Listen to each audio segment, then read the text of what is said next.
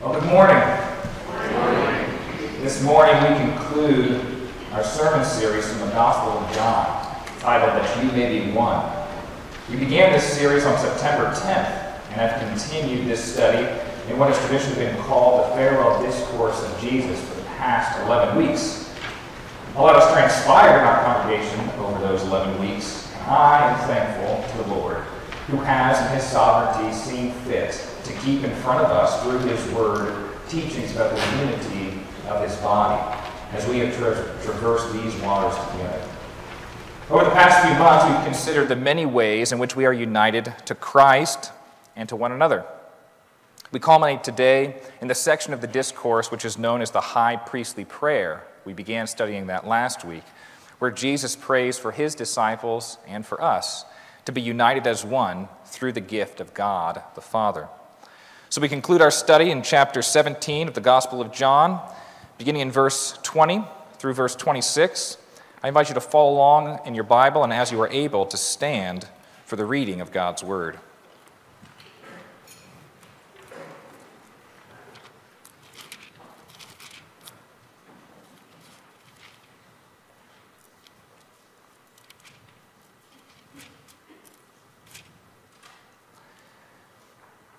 I do not ask for these only, but also for those who will believe in me through their word, that they may all be one, just as you, Father, are in me and I in you, that they also may be in us, so that the world may believe that you have sent me.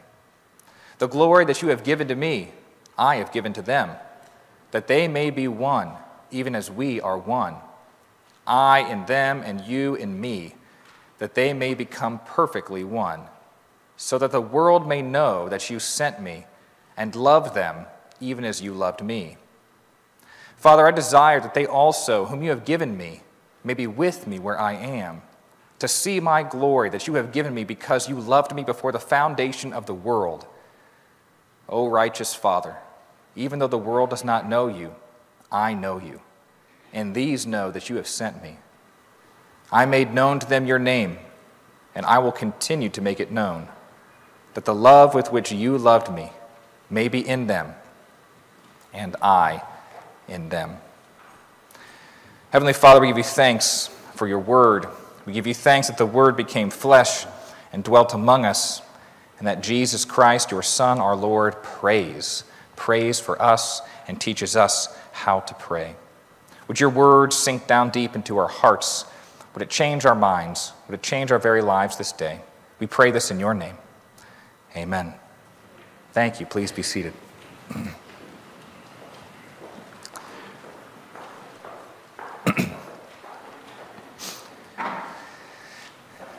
I had not been seated very long ere a man of a certain venerable robustness entered. Immediately, as the storm-pelted door flew back upon admitting him, a quick, regardful eyeing of him by all the congregation sufficiently attested that this fine old man was the chaplain. Yes, it was the famous Father Mapple, so called by the whalemen, among whom he was a very great favorite. He had been a sailor and a harpooner in his youth, but for many years past had dedicated his life to the ministry.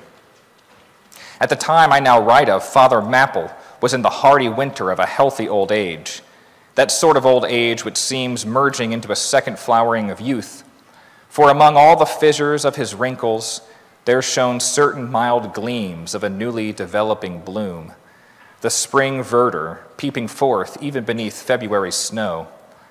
When he entered, I observed that he carried no umbrella, and certainly had not come in his carriage, for his hat ran down with melting sleet, and his great pilot cloth jacket seemed almost to drag him to the floor with the weight of the water it had absorbed.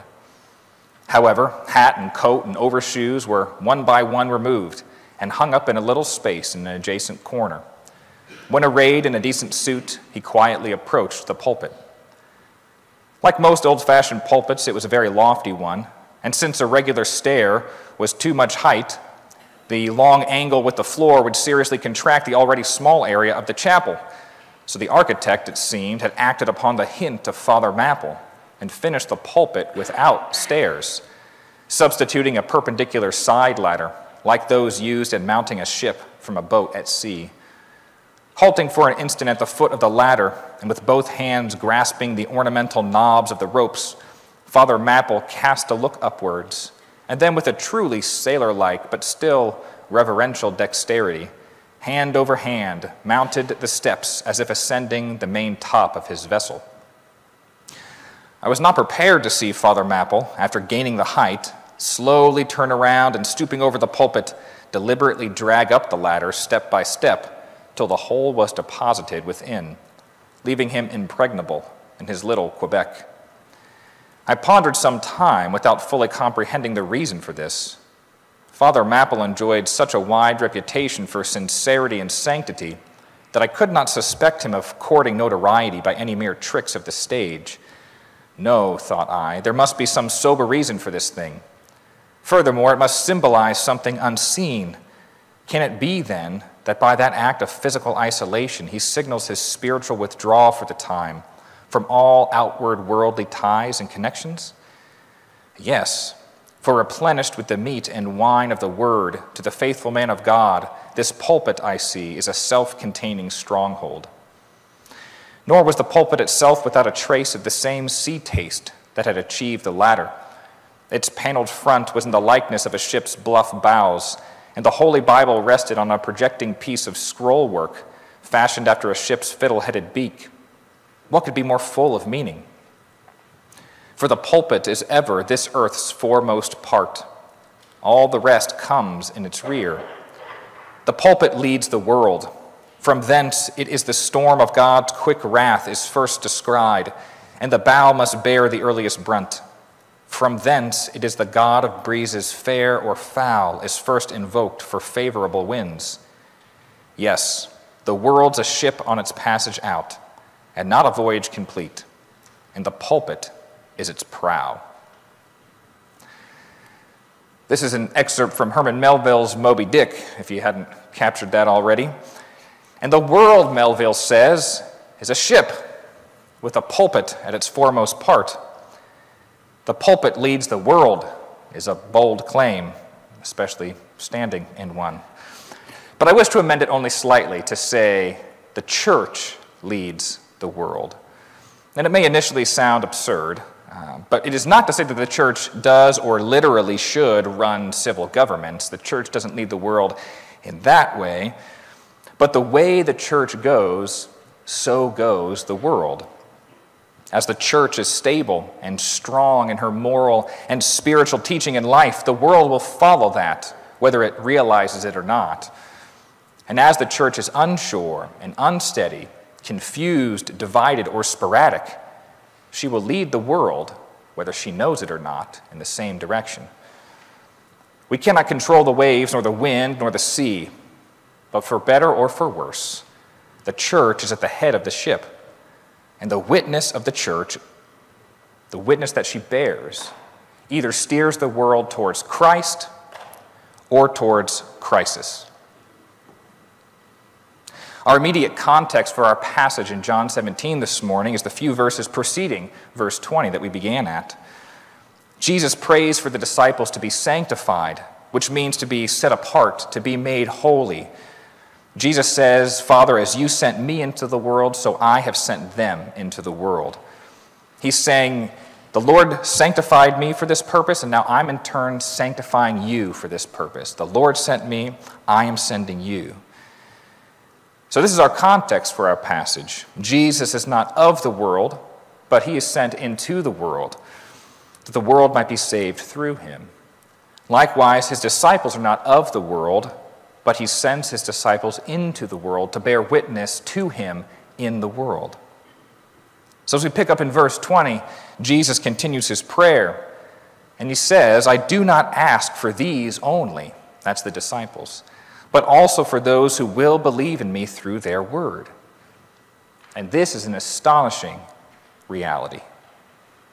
He says, I do not ask for these only, but also for those who will believe in the future in me through their word. Jesus prays for us. Jesus prays for you. The incarnate Word, the Son of God, the Son of Man, 2,000 years ago, in flesh and blood, bound in the timeline of the first century in the ancient Near East, prays for you. He prays for us. Jesus, whose name is Emmanuel, which means God with us, he did not come near in an abstract way. He was not with us only in an abstraction. He prays for us. As Christians, we are connected to the saints of all the ages, those who have come before, those who will come after, those in our midst right now. And if you trust in God's word as it comes to us in Scripture by the inspiration of the Spirit through the human vessels like John that we are reading out of the Gospel of now, then Jesus prays for you. You are not a random accident. You are not a series of chance happenings or the whims of an impersonal universe. The God of the cosmos who created all things created you with purpose. And if you're here this morning, it is in his providential care. He wants you to know that Jesus prays for all who believe. But what exactly does Jesus pray for? What does he pray for us? Verse 21 says, that they may all be one, just as you, Father, are in me, and I in you, that they also may be in us, so that the world may believe that you have sent me. Christ prays for unity and for witness. It's a simple reality, but it's quite profound, just like Jesus praying for us. It's a simple idea, but it is a profound impact on our hearts. So Christ praying 2,000 years ago, that still rings true today for us through the ages, is that all those who believe in him would enjoy the same kind of unity with each other that he has with the Father. That is a profound unity. Orthodox Christianity describes this unity as one true eternal God, the same in substance, equal in power and glory. It's not metaphorical. It's literally the same in substance. And that kind of unity, he's saying, this should be ours in Christ. It's kind of a paradox, this indwelling. The Father is in the Son, and the Son is in the Father, mutually indwelling one another, and we are meant to be in them somehow. I don't know how you make that three-dimensionally work. And we are meant to be one with another. That's the kind of oneness that Jesus is praying for. And all of that to the end that we would bear witness to the world, that the world would believe. The same purpose that Christ gave to the apostles in the first century, earlier in the prayer, he's saying explicitly he gives to us, that our unity would bear witness to him. Because the church is meant to lead the world to Christ. And if it doesn't, we lead the world towards crisis. How does this happen, though? What does Jesus say, the witness to the watching world? How does this work? He says the union is twofold. The union is with Christ, with the Father, with the Trinity, and it's also with one another. And we need both of those unions, both the unity vertically and horizontally, to bear witness to the world. I think it's like observing a family. You've probably seen other families that aren't your own interacting with one another. And you might be able to put on a show for the outside world for a short period of time, but with prolonged exposure, you can't really fake it as a family. At least I can't fake it as a family. Whatever relationships exist between the members of the family, those eventually manifest themselves in obvious and observable external ways. The way the mom and dad talk to each other. Is it warm? Is it cheerful? Is it harsh? How about the way the parents talk to the kids? Is it patient? Is it clear? Is it loving? Is it annoyed? How about how the children respond to the parents? Are they quick to listen? Are they obedient? Are they defiant or sneaky? How about how the kids talk to one another? Do they cooperate? Are they happy? Or is there bickering or name-calling? Is there a general sense of joy and hospitality and happiness in the family? At some point, and I would guess and venture to say, it's probably sooner than you care to admit, you develop a gut instinct about people and about a family that you're observing. You either intuit, I think I want to be around them more. I like this. This makes me feel good. Or I don't really want to be around this anymore. I'm not even sure why. I'd rather just go somewhere else. Well, this is the way that it is with the family of God. This is the way that it is with the church. The world is watching. And the world gets a sense of what's going on by being around us, and we can't fake it. The relationships that exist here in the family of God spill out all over the place into our witness to the watching world. Because our relationships are our witness to the world. The way we treat one another in the church, the way we speak about one another, either to each other's faces or not, the way we pray for one another is all manifestly obvious, even if we don't think that it is. We might think that we're working around it, but people have gut instincts that are much more developed than our cognitive thoughts about the things we are witnessing. And so our witness to the world either leads people to think, yeah, I want to be around these people. I want to be in the church. Or I'm not so sure. I'd rather get away from that.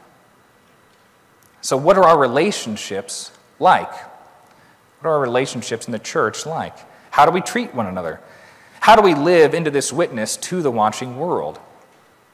As James says, are we quick to hear, slow to speak, slow to anger, being doers of the word and not hearers only? He continues to go on and say, if anyone is a hearer of the word and not a doer, he is like a man who looks intently at his natural face in the mirror. For he looks at himself and goes away and at once forgets what he was like. But the one who looks into the perfect law, the law of liberty, and perseveres, being no hearer who forgets, but a doer who acts, he will be blessed in his doing. If anyone thinks he is religious and does not bridle his tongue but deceives his heart, this person's religion is worthless. Religion that is pure and undefiled before God the Father is this, to visit orphans and widows in their affliction and to keep oneself unstained from the world. At the risk of stating something quite obvious, the Bible says that in order to be Christians, we should act like Christians. If we're going to be Christians, we should learn to think, we should learn to behave like Christians. This first happens on the personal level, me and Jesus. My heart has to be made right in him. But then we realize that we are persons connected to persons in the Trinity who must be connected to persons in the church. That kind of unity, vertical and horizontal. And that's both here at this church, Beverly Heights, but also every church, every believer, the invisible church, as the Reformed tradition calls it, in all times, in all places.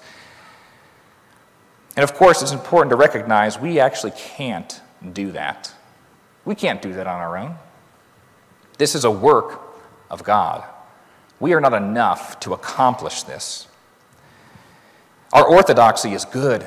We should believe rightly. But orthodoxy alone is not enough. It's not enough for us to believe correct ideas about Jesus. James says, you believe that God is one. You do well. Even the demons believe and shudder. Our church attendance is good. We should gather together. But church attendance on its own is not enough. Our witness to the world cannot be reduced to a checklist of works. It can't be just an itemized list of things. We don't show the world the love of God simply by showing up to the same building every time each week. If we are not showing up on the Lord's day eager to maintain the unity of the Spirit and the bond of peace, then our attendance is not a good witness. Paul says, I appeal to you, brothers, by the name of our Lord Jesus Christ, that all of you agree, that there be no divisions among you, but that you be united in the same mind and the same judgment. But unity is hard work. And even though it's not a work that we can accomplish on our own, we have a lot of effort to put into it. So how do we do this? What happens in the mixture of the work of God in us and our faithful obedience to him in the world? Jesus goes on in verse 22 and 23. He says, the glory that you have given me, I have given to them, that they may be one even as we are one. I in them and you in me, that they may become perfectly one, so that the world may know that you sent me and loved them, even as you loved me. Jesus expounds in his prayer, saying the glory of God given to him has been given to us. And this is not a one-time effect that wears off. This glory is not to be temporarily one or conceptually one. It's to be perfectly one. The word perfect means brought to completion or finished. Unification is at once a work of God and simultaneously a process being brought to completion, so that the world may know that the Father sent the Son and loves his children. I find the language of oneness and knowledge very interesting. It shows up at key points in Scripture. The first place is in the very beginning, in Genesis chapter 2. At the end of Genesis 2, we read that, "Therefore a man shall leave his father and mother and hold fast to his wife, and they shall become one flesh." This kind of oneness is not symbolic. It's real, it's flesh, it's blood, the union that is fruitful, and the union that is spoken about in Scripture only a few chapters later as knowledge. Genesis 4:1 says, "Now Adam knew his wife Eve, and she conceived and bore Cain, saying, I have gotten a man with the help of the Lord." The one flesh union of Adam and Eve produces offspring. Adam knew Eve, and a baby is born. This is not the kind of knowledge you gain from textbooks. Babies are not magically begotten through learning information in our brains. This is the kind of knowledge we're talking about as intimate and fruitful. The world will see and believe in Christ when it sees his glory manifest, fruitful in his church. They will see the fruit of oneness and believe on account of it. It's a profound statement that Christ repeats in Matthew. He says, "So they are no longer two, but one flesh. What therefore God has joined together, let no man separate." When God unites something, it is truly united. We should not try to separate it. So here's the thing that I think we often don't recognize about Christ's prayer and what this means. If God has united something in Christ, then it actually is already united. We are already united in Christ. This is not a work we have to accomplish. This is not an outcome we have to achieve by our own effort. We are not enough, again. It's a reality that is already accomplished on our behalf, and we have to live like it's true. Jesus doesn't pray in hopes that one day this will come to pass. He says, "This is why I gave you my glory. You are one. Be one." To be perfected in unity in your witness to the watching world. When I got married to Sarah, I didn't have to keep working on becoming married to her every single day. We were married in that moment. We were united by God. But the rest of our married life together, and we still are working into it, we are working on being sanctified and perfected in our marriage. It is at once true in time, at a point in time, and at once a process of becoming perfected in Christ. Communicating, refining, constantly coming to know each other at a deeper, more intimate level, seeking to be faithful and fruitful in the Word. So there is no confusion about the two states that simultaneously are true. Sarah and I are united, and we are in the process of being perfected. In the same way, what God has joined together in his Son, the church, is not something that we have to continually accomplish. It is already done. But it does take the obedient and faithful work of being perfected in Christ by the Spirit, to be sanctified and grow into maturity. Jesus continues in verse 24, "Father, I desire that they also, whom you have given me, may be with me where I am, to see my glory that you have given me because you loved me before the foundation of the world." Jesus knows that when we see his glory, we will see the Father's love. And the word for "see" here is an interesting one. It's not the normal word for "I see this with my eyes." The first time it shows up in the New Testament is Matthew 27 at Christ's crucifixion, when it says, "There were many women there looking on from a distance, Mary Magdalene, Mary the mother of James and Joseph, and the mother of the sons of Zebedee." The next time it's used is a few verses later, when Mary Magdalene and the other Mary went to see the tomb. In John's gospel, he says, "Whoever sees me sees him who sent me." The idea that is being conveyed here is that sight moves beyond the physical into the perceptive. Christ prays for his disciples to not just walk by faith, but to be given spiritual sight. He concludes in the following verses and concludes our passage this morning. "O righteous Father, even though the world does not know you, I know you, and these know that you have sent me. I made known to them your name, and I will continue to make it known, that the love with which you loved me may be in them, and I in them. The world does not know God, but we do. We know the Father through the Son. He has revealed the Father to us, and his love is in us because Christ is in us. This is why, for better or for worse, the church leads the way for the world. Our witness, our life as a family of believers, our reverence for the Lord, our union with him, our unity with one another bears witness to all who are watching. The church either leads the world towards Christ or crisis. So the question becomes, where are we leading?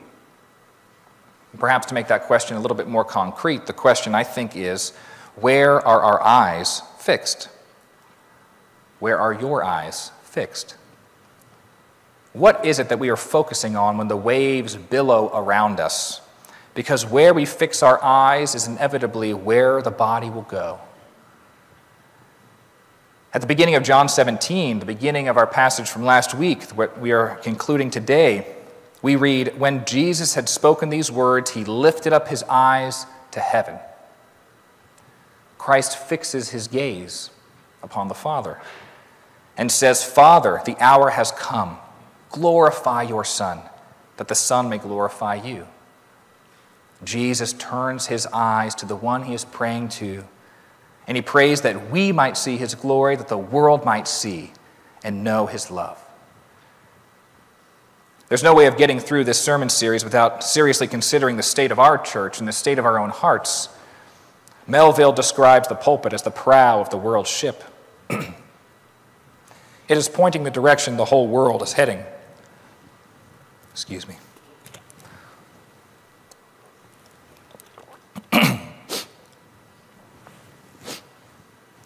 Melville describes the pulpit as the prow of the world's ship.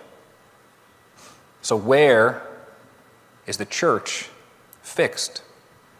Where are we fixed? Where are our eyes fixed? There are 1,000 things that can distract us from looking to Christ.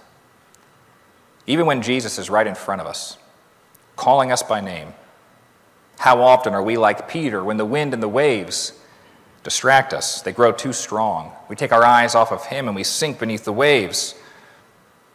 Where are we taking our eyes off of Christ? As we come to a close this morning, I thought I would give a few summary thoughts on signs. Signs that our eyes can see, our spiritual eyes can see. Signs that our eyes are either fixed on crisis or signs that our eyes are fixed on Christ. If our heart has a root of bitterness in it, if we are consumed with anger or wrath towards our enemies, if we become obsessed with wrongs done to us and in our lives, if our lives are marked by clamor, we do not have our eyes fixed on Christ. Bitterness is like a poison that slowly eats away at our soul. It turns our hearts to stone. It turns our wine to vinegar. It makes the whole environment toxic around us. And if this is you, you don't have to live like that. You can lay it down at the foot of the cross. Fix your eyes on Christ and experience freedom from a heart of bitterness. Perhaps the most single obvious sign that our eyes are fixed on Christ is when our hearts and our lives are marked by joy. A joy that cannot be shaken by external circumstances. No matter how rough the storm upon the sea gets, the joy keeps the prow of the ship pointed at true north, heading in the right direction, focused on Christ. There is surety, there is confidence, and it surpasses the circumstances around us. And it's not like this just magically happens. The Bible says that gratitude, thankfulness, is a practice that we build up in our lives. Psalm 100 says, "Enter his gates with thanksgiving and his courts with praise. Give thanks to him." When our eyes are fixed on Christ, our hearts learn to be thankful, and that thankfulness produces joy. Here's another important one. Are our lives marked by anxiety or by peace? Which one rules our hearts more? Jesus says that, "I tell you, do not be anxious about your life, what you will eat or drink, or nor about your body, what you will put on. Is not life more than food and the body more than clothing? The birds are fed, the lilies are clothed, and you are infinitely more valuable than them. But seek first the kingdom of God and his righteousness, and all these things will be added to you. When our days are marked more by anxiety than they are by peace, it is likely a sign that we do not have our eyes fixed on Jesus. There's a kind of anxiety that is clinical. I don't want to dismiss that. But there is a more fundamental anxiety that comes simply from not knowing and not trusting the Lord. Working with young adults today gives me a front row seat to the damage that is done, I think particularly to young women, by categorizing anxiety as exclusively or primarily a mental health issue. The problem is when we do this, we ignore the promises of God as known in Christ as they relate to anxiety. We should be asking, do I seek first his kingdom? Or is his kingdom just one priority among many in my life? Work, family, school, friends, grades, career. How do I balance all of those? The answer is we can't. If we're trying to, that's a recipe for anxiety, not a solution to it. So before we jump to the mental health category, we must confess as Christians and believe as Christians that Jesus is who he says he is, and we can trust him. I'm not saying don't get help if you need help. Don't hear me say that. But I am saying we all need Jesus. Actually, Jesus is saying we all need Jesus. And if we try to treat spiritual anxiety as if it's clinical, we will only get worse over time. So begin by fixing your eyes on him. Philippians says, do not be anxious about anything, but in everything by prayer and supplication, with thanksgiving, let your requests be made known to God. You know the next part. And the peace of God, which surpasses understanding, will guard your hearts and minds in Christ Jesus. Peace is the antithesis to anxiety. And it comes to us as a gift from God when we put our trust in him and let go. Next, when our eyes are fixed on crisis, we tend to corrupt things. It's a biblical category. Our very speech can give others permission to complain or to gripe. We tend to multiply grievances. One common form of corruption in our world today is when we get caught in a cycle of sexual sin, whether it be lustful thoughts or pornography, a sexual relationship outside of marriage, or perhaps what seems like merely just a heartfelt conversation with a coworker of the opposite sex that makes us feel good.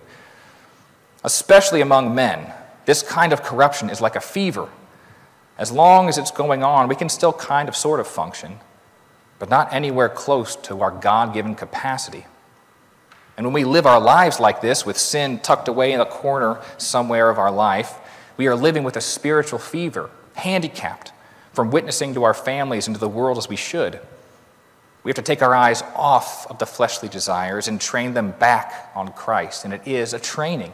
You have to be retrained. If we want to be free from sexual sin, but also free to live in Christ, our eyes matter. But when we fix our eyes on Jesus, you will find that honesty, not corruption, tends to surround you. Truth has a tendency to migrate in your direction. Falsehoods and conspiracies begin to be easily spotted, and we don't give them a second chance or quarter in our mind. Likewise, the more our eyes are fixed on Christ, the more we desire for honest labor. We will do our work diligently. We won't try to cut corners. We won't try to be spiteful. We won't try to be lazy. We'll be faithful with our words and our station in life. If sexual sin marks a natural corruption when our eyes are taken off Christ, then fidelity to Christ, to our marriages, to our families, is what marks a person whose eyes are fixed on Christ. We will find ourselves more content and more satisfied with what previously was a source of corruption or complaint.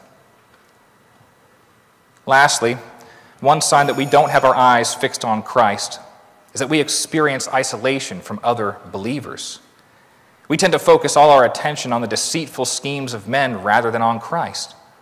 This not only robs us of peace and joy, but we become obsessed with the wrongs and transgressions done to us, rather than allowing ourselves to be healed. When we keep ourselves from forgiving others or from accepting forgiveness, we end up marooned on an island, isolated and alone. But when we fix our eyes on Christ, we learn patience, It's a fruit of the Spirit. We also learn that as we deal patiently with others in our church or in our family or in our neighborhoods, we end up caring more about being united to one another than about being right in an argument. We'll end up first pointing the finger at ourselves, looking to remove the log from our own eye. And our talk should be the kind that is used for building up, as fits the occasion, that may give grace to those who hear. When we have our eyes fixed on Christ, we begin to find that when we speak, others are drawn to us for the purpose of being filled and strengthened in Christ. People who used to come around, and you know these people, maybe you're one of them, they were merely looking for sympathy in their grievances. I just want to talk. I just want to talk a little bit. Those people will eventually stop coming around because you won't supply them with the sympathy in their grievances. But others who are looking for true encouragement that comes from godly wisdom, that comes from God's word, they will start to show up more often. I'm sure there's a lot of other parallels we could draw. These were just 4 that came to my mind. But I think you get the point. It's kind of like the gut feeling you have when you see that family interact. Your instincts on this are probably far more honed than your cognitive thinking about it. You know where you are on the spectrum. So where are your eyes fixed? What fills your vision? And what in turn fills your heart? Where is the prow of your ship heading? And where are we as the church leading the world? Fix your eyes on Christ. Look to him. Look to Jesus. Trust him.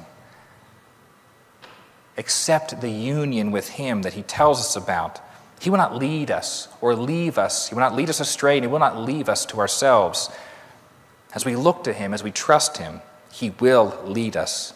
He will lead his church, and the world will know and believe in him. Let us pray. Heavenly Father, we give you thanks for your word. We give you thanks that you pray for us. Christ, it's amazing to think that even 2,000 years ago, your word, as it was incarnate, was already doing the work in our hearts 2,000 years later.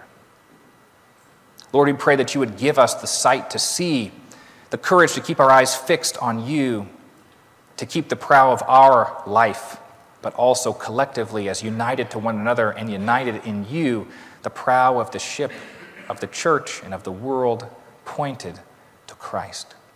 Help us to be faithful.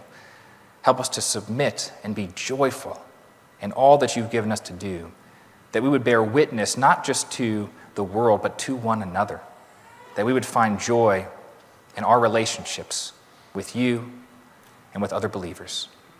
We pray this thankfully in Jesus' name. Amen.